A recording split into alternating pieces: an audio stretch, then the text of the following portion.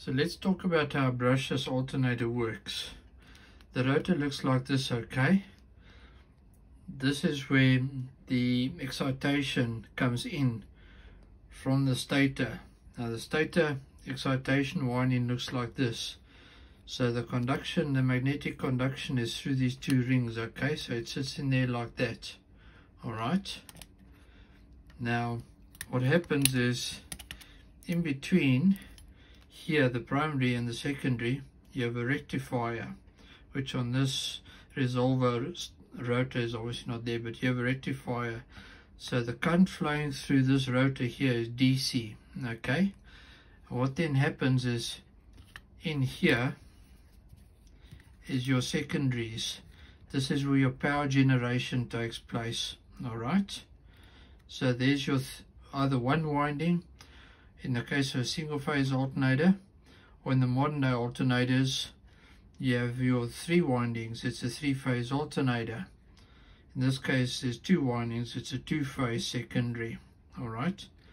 So if I were to intercept what's coming out of here going to there with a rectifier, and I put it in here and spin it, alright, like that, obviously you'd have this ring over it.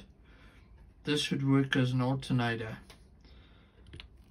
So the inside of an alternator, that's what it looks like on a brushless alternator.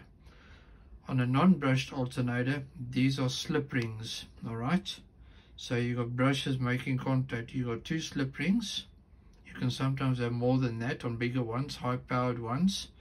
It can be 3 or 4 slip rings. But here's two slip rings.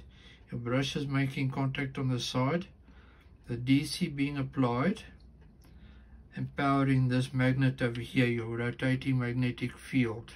Alright, so in the case of a brushless one, it's AC because it's got to work as a transformer, and then you have a rectifier to make a DC, same as you'd have with a slip ring alternator. Alright, that's it. Gonna wrap it up. Thanks for watching, ladies and gentlemen. Hope you enjoyed this quick little talk about alternators. Learned something, saw something. Take care. Have an awesome day further. See you next time for more fun stuff. Bye.